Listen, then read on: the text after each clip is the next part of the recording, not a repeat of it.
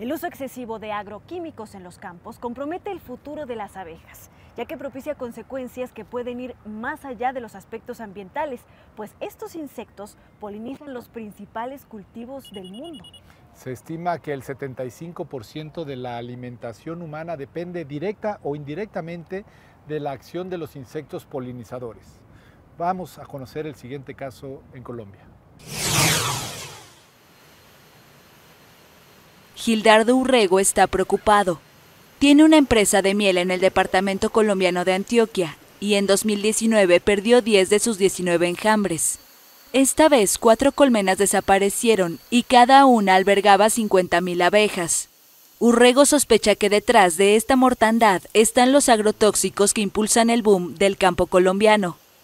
Hay una aproximación de que sí es por envenenamiento, hay unos cultivos alrededor que quizás no han hecho un buen manejo de los agroquímicos, por el cual se afectó este punto. En la última década, apicultores de varios países han denunciado mortandad de abejas debido a agrotóxicos.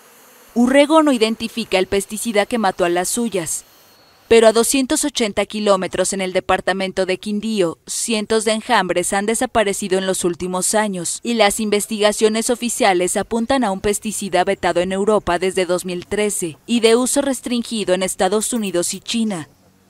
Se han hecho el análisis a 6 de estas muertes y han arrojado la molécula fipronil como una de las causantes a las mortalidades de las abejas en el departamento del Quindío. Abdón Salazar, dueño de una empresa que produce 36 toneladas de miel al año, lleva el cálculo de los daños. Ante la mortandad, decidió mover unas 1.200 colmenas hacia un terreno recóndito a 400 kilómetros. En los últimos 2 años se puede calcular de más de 80 millones de abejas muertas. Estamos hablando de alrededor de 800 colmenas. 100.000 abejas por colmena es una cantidad muy grande, es una cantidad alarmante. El fipronil es altamente tóxico para las abejas.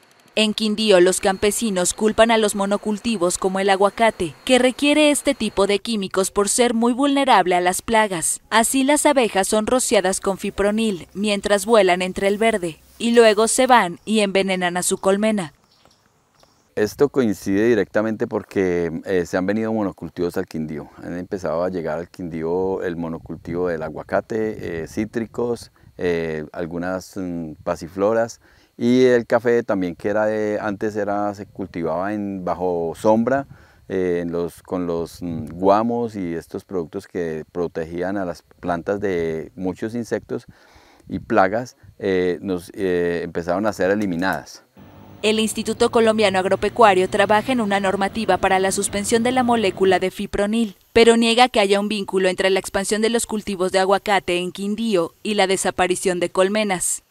De su lado, los agricultores ven en los pesticidas una ventaja para los sembradíos, y la industria agroquímica niega que el fipronil sea dañino para las colmenas. Aún así, ofrecen una revisión de su uso en los cultivos, donde se han reportado incidentes. Mientras los apicultores advierten que las abejas son un polinizador crucial para la reproducción de muchas plantas silvestres y de 1/3 de las cosechas agrícolas.